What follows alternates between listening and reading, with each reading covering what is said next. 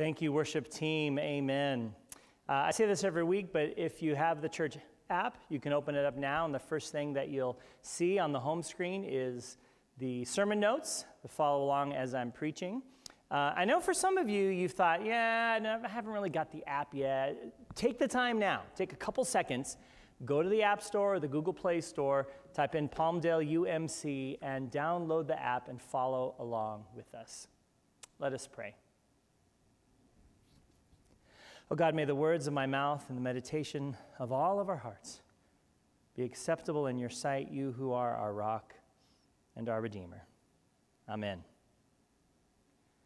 According to the Merriam-Webster Online Dictionary, the definition for delight is a high degree of satisfaction or pleasure, joy, or it's something that gives great pleasure.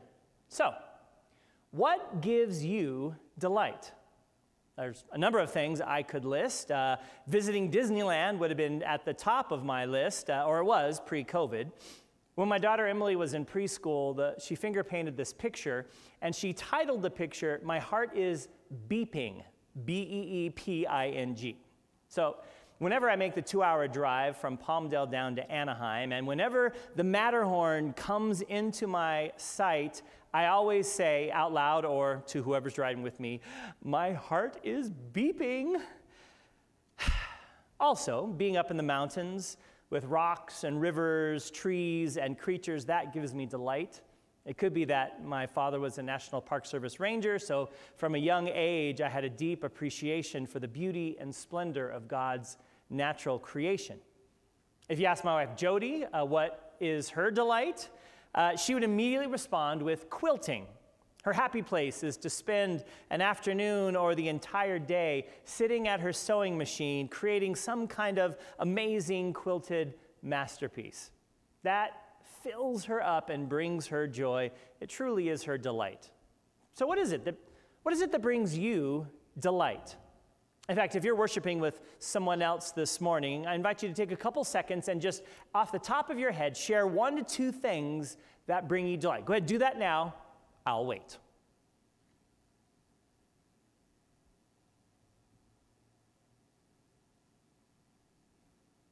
Make sure everyone has a chance to share. There's a number of variations of the "if you were stranded on a desert island" game that folks like to play, right? Like, what's one item that you would bring with you in order to survive? Or who is one person that you would want to take with you? Or what one skill set would you like to have at your disposal, like foraging for food, constructing a shelter, knowing how to spell SOS in rocks on the beach, whatever it may be, right? But since this sermon series has been dealing with the wonderful subject of food, I have to ask you, if you were stranded on a desert island and you could only choose one food to eat every day, all day long, and we'll just say refrigeration was not a problem, what would you choose on a desert island? Now, if you ask an elementary school child, you might get the answer of pizza, hamburgers, chicken nuggets, macaroni and cheese, but what would you pick? Would it be a fruit or a vegetable? Maybe something containing protein like meat or cheese. Personally, I'd be very tempted to select double-stuffed Oreo cookies, although I don't think that may be the best long-term choice. A few years ago, the website healthline.com ran an article entitled, "Here are the 6 most popular dinner combos in the United States." Written by Kelly Eglon, the article chronicled the study that Healthline conducted with the help of LifeSum, a digital health company with 30 million users. They focused on the most popular dinners around the United States, and they broke each meal down into 3 parts: carbs, protein, and veggies. Now, how each of these particular items were prepared, that would vary quite a bit by region, but here are the top 6 combinations that they found. And of course, folks could add additional items in preparing these basic ingredients to their meal. Here's the top 3 part connections. Number 1, rice, chicken, and salad. Now again, how you prepare it makes a difference in how healthy it is, from southern fried chicken to grilling it with salt and pepper.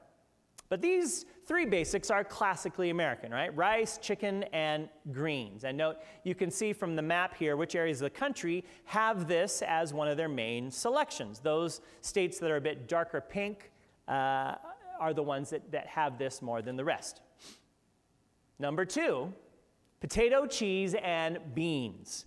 Now this could be the beginning of a hearty casserole or a breakfast burrito, depending on how you prepare it. But these are definite foods that many Americans consume regularly. Again, looking at the map, seeing which part of the country this is popular in. Number 3, bread, egg, and bell peppers.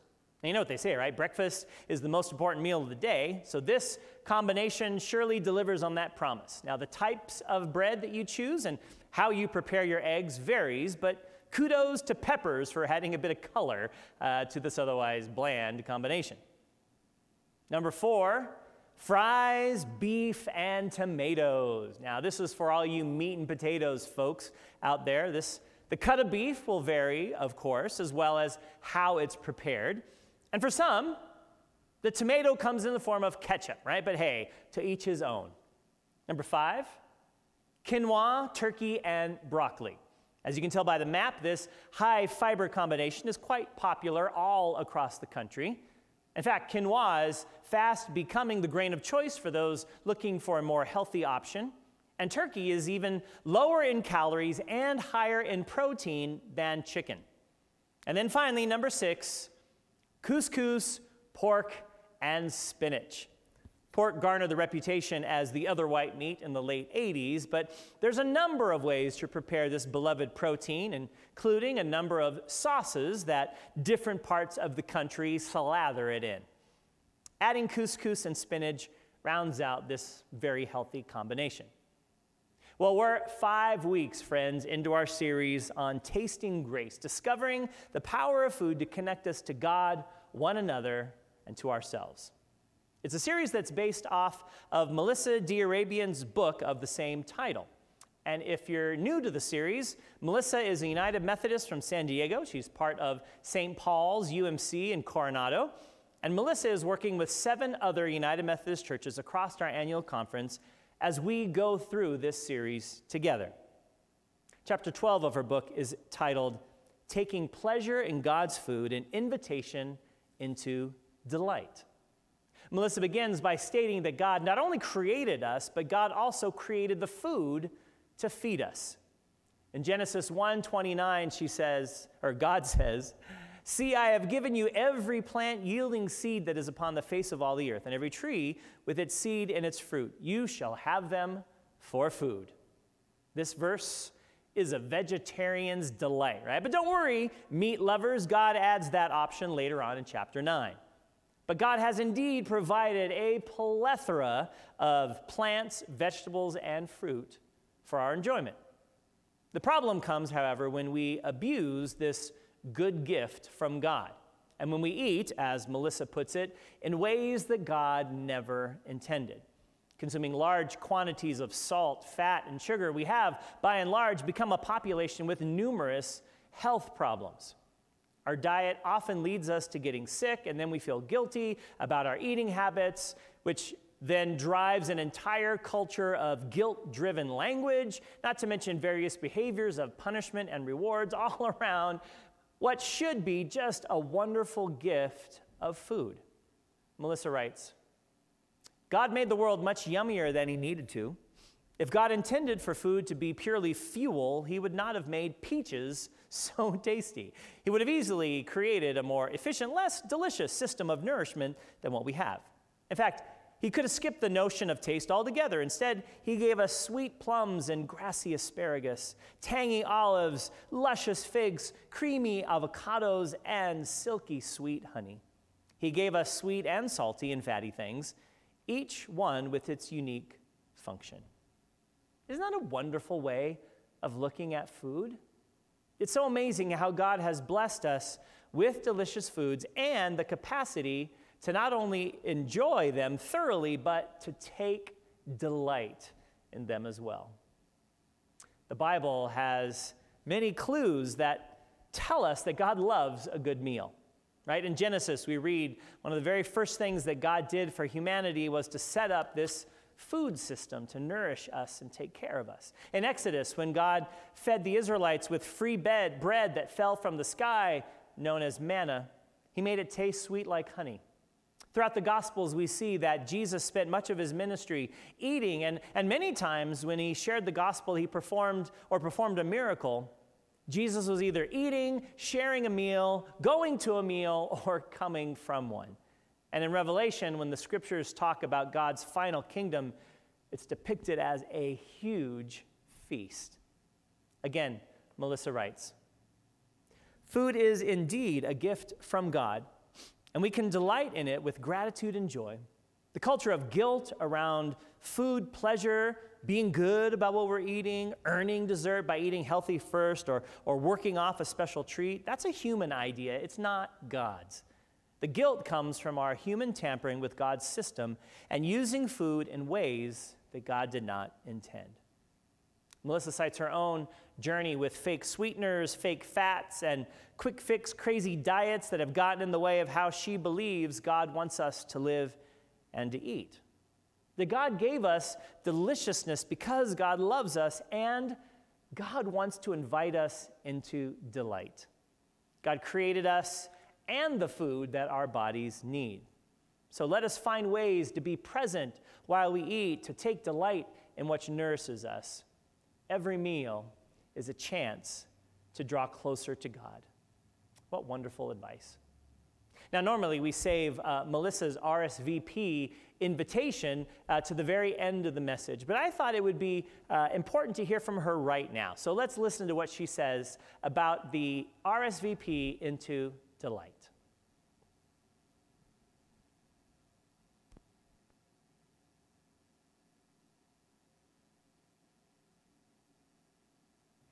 God could have made a food system where nothing tasted good.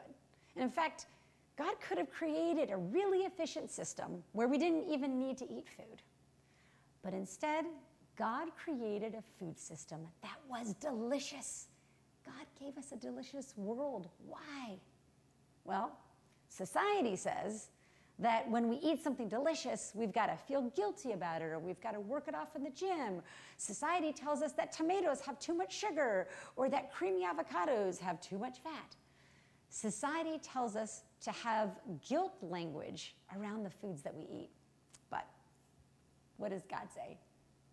God says that food is a wonderful gift and that he wants us to enjoy his foods.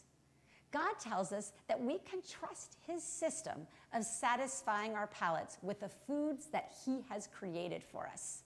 We can enjoy that juicy peach, that wonderful sweet orange. We don't have to short circuit his system by creating an artificial sweetener that gives us all the sweetness but none of the calories. We can lean into the food system that God created to satisfy our palates. So how can we RSVP into this invitation into delight? Well, one, think back to a gift that you bought somebody. You know, maybe it was like this really amazing Christmas gift that you got your spouse or your child or a friend. Maybe it's a birthday gift that you couldn't wait to give somebody. Now think about how much joy you had and anticipation you had in giving that gift to that person and them opening it, right? Now imagine they open up that gift and then they're like disappointed or like, oh, I can't eat it. I can't have that sugary tomato, right?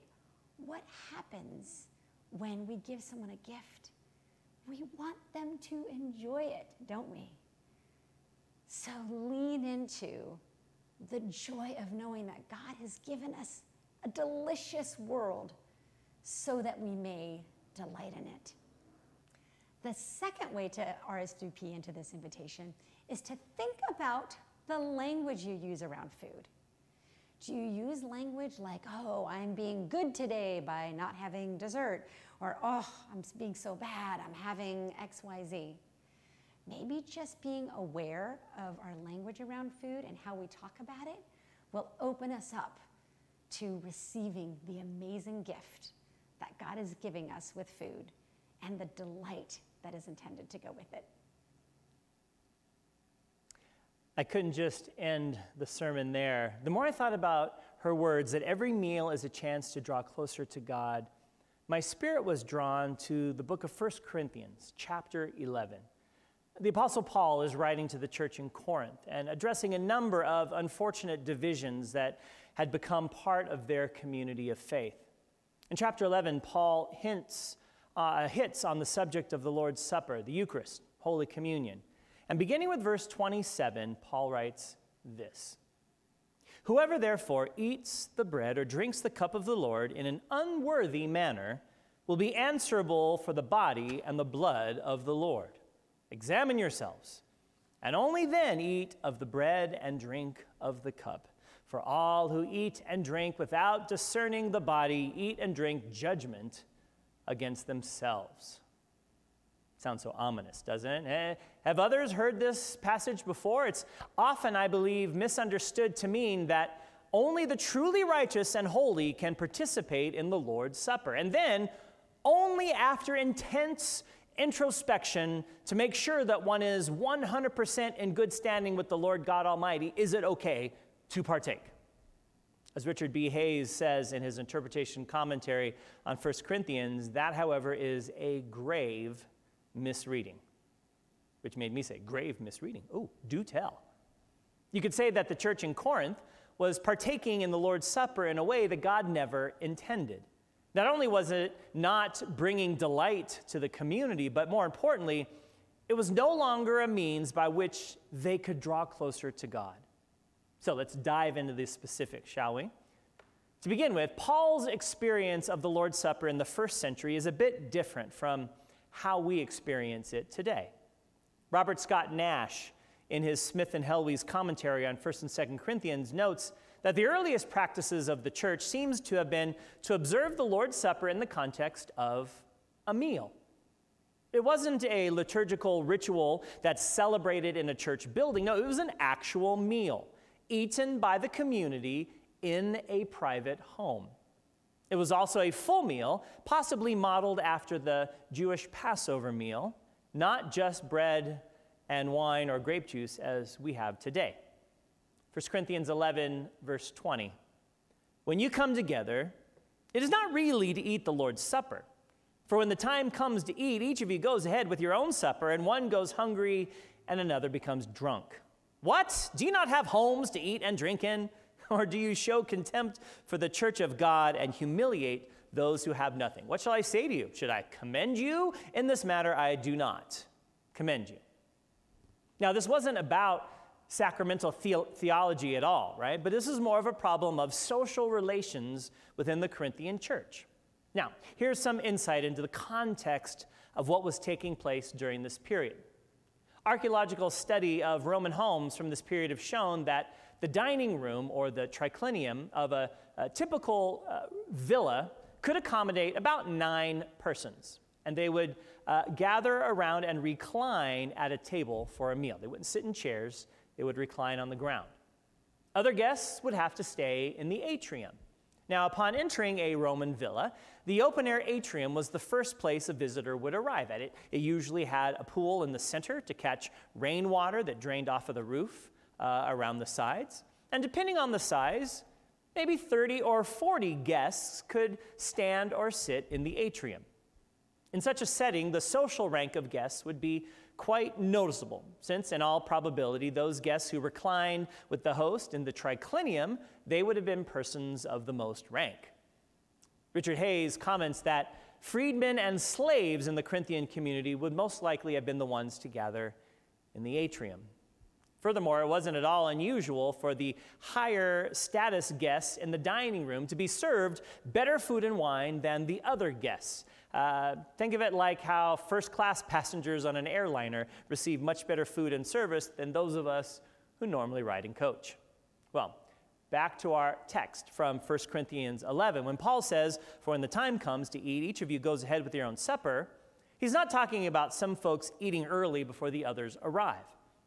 Robert Scott Nash talks about the Roman subscription dinner known as Eranos, which involved guests either paying their share for the food or bringing their own food. So in the Corinthian context, each church member would have brought food that ideally would have then become communal property. Think of it as the original church potluck, right? The problem is, as Paul saw it, is that the people were bringing food and then they were eating whatever food they brought themselves without sharing it with others. So persons of means were eating everything that they brought, while those of lesser means had more meager fare, if anything, to eat. What was supposed to have been a communal meal, signifying the oneness of the community of faith, instead became another occasion for simply highlighting the differences between the social strata. On top of that, researchers have discovered that Corinth was affected by grain shortages during and after Paul's time with that community. And so it's understandable that that hard time would have fallen even more severely on the poorer members of the church. Their inability to bring adequate food for themselves for the Lord's Supper would have exacerbated the inequality between them and the wealthier members. Paul is telling the Christians in Corinth that some of them are treating the Lord's Supper as if it were a meal simply for their own enjoyment and nutrition. No, Paul says, it's a meal that's supposed to proclaim Christ's death to all. Verse 26, for as often as you eat this bread and drink the cup, you proclaim the Lord's death until he comes. Jesus' entire life, ministry, and death was spent living for others.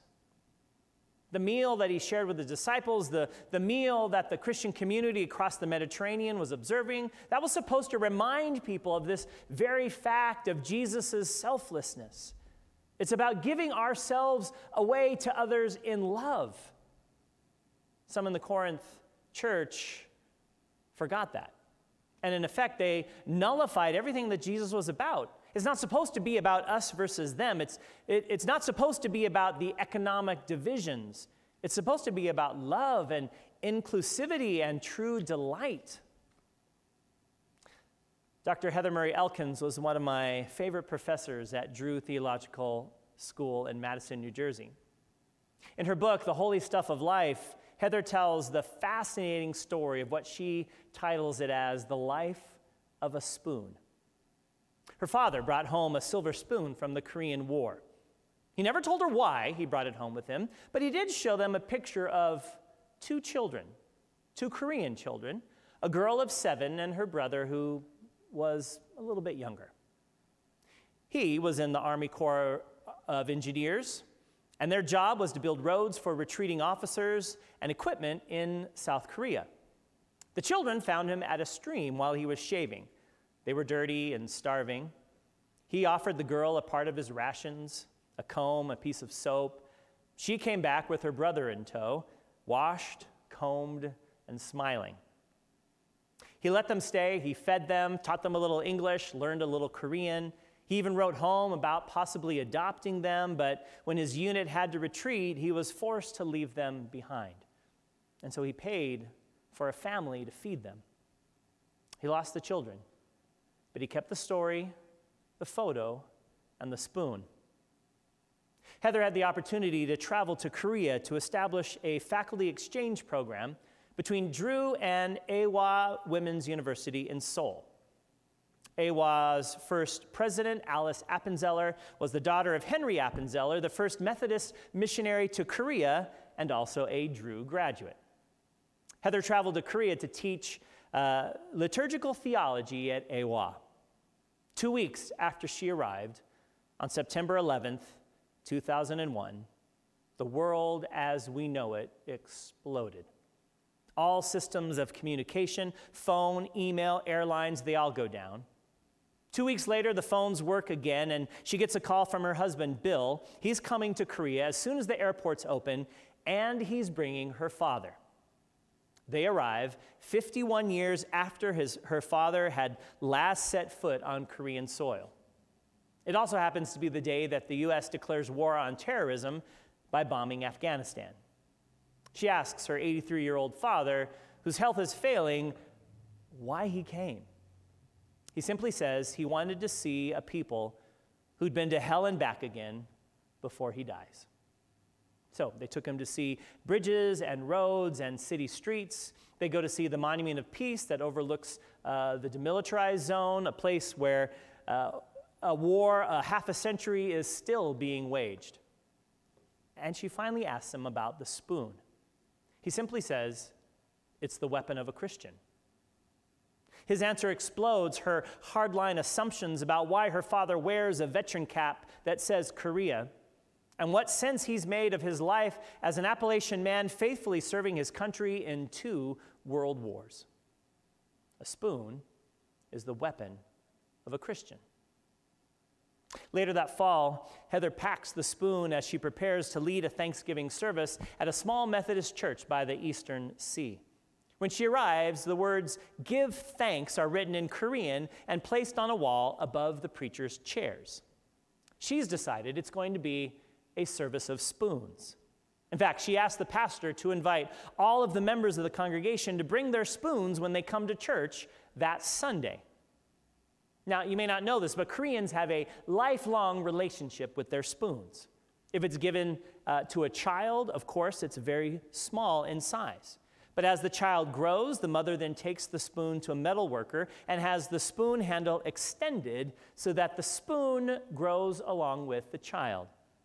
Korean spoons are more intimately connected to a person's life than most of us in North America ever experience. Needless to say, the congregation was quite curious as to why they had to bring their spoons to church. During the message, Heather invites them to remember that they have been spoon-fed by God and by those who love them. She asks them to consider what it means when Jesus tells us, "Feed my lambs." There's children and elders starving less than 20 miles away from that very church where she was preaching, across the DMZ in North Korea, separated by barbed wire and half a century of war. Heather recalls the story of her own grandmother, who at the age of 106 moved from feeding others to being fed. And it was Heather's job to feed grandmother. Long after other tastes have departed, the sense of bitter and sweet remains, so Grandma chooses to eat dessert first. Heather spoon-fed her ice cream, but her attention was elsewhere, and that's when Grandma stopped the spoon. Being blind, she traced the spoon to Heather's fingers, and then she kissed the hand. Heather writes, "It's a simple gesture of gratitude and profound sacramental insight. To kiss the hand that feeds you, that's Eucharist. Thanksgiving to feed others as you have been fed is Eucharist. Thankful giving." Heather then shows them her father's spoon. She tells its story and the power that it holds, and finishes by saying, "The spoon is the weapon of a Christian." When she looks at the faces of her congregation, she knows that they know what it means. Many had family on the other side whom they hadn't seen in almost 50 years. Members of the congregation voluntarily worked to maintain a road in their village that no one has been permitted to travel on for half a century, praying that one day that road will become a highway of peace. In a last-minute decision, Heather asked for a basket so that they can bring their spoons forward and offer them up in prayer. She invites them to place their spoons in the basket as a sign that they're willing to use their spoons to work for peace.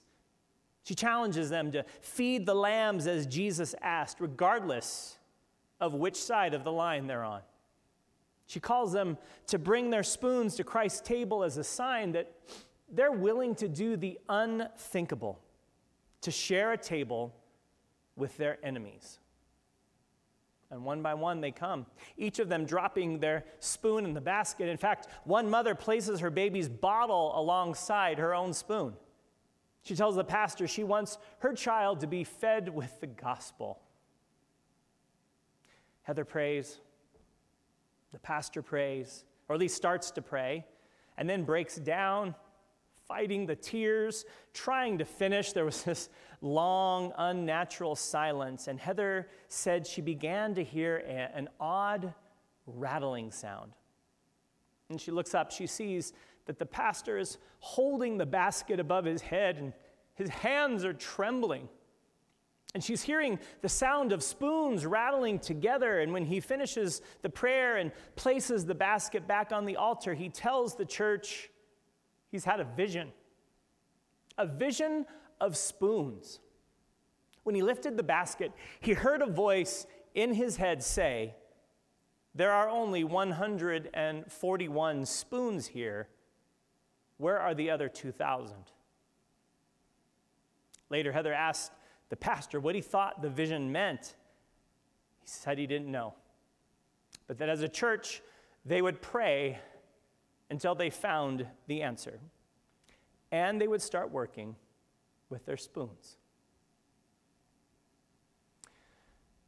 My brothers and sisters of faith, on this World Communion Sunday, may each of us recognize down to the very core of our being that the spoon is indeed the weapon of a Christian. May we take delight every time we use our spoons to savor the deliciousness of the food that God has given us in this world, yes, but also when we use it to feed others, that we may embody what it means to be the body of Christ, broken for the world. May we not fall into the trap like those early Corinthian Christians where the sacrament of Holy Communion becomes just another opportunity to eat in church. May we recognize the power that comes from the life and death of Jesus. May we know the truth that his death was for all people, friend or foe. And may we rediscover the delight that comes from gathering around this holy table, whether it's in person or across the digital divide. The spoon is the weapon of a Christian. Amen.